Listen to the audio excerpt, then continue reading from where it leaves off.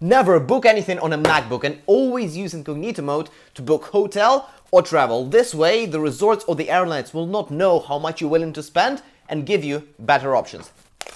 When you ask the hotel staff to do something for you, for them not to go yes, yes, yes and then forget about it a second later, make sure to catch their name so that they feel personal responsibility for that favor.